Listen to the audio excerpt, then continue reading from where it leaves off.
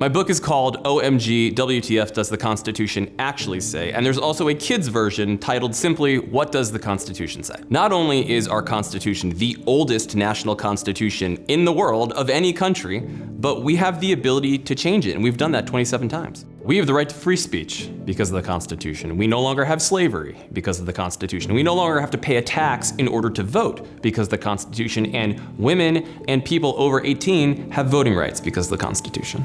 The better a society is educated in civics, the better they can dictate a government that is supposed to, by design, represent their interests.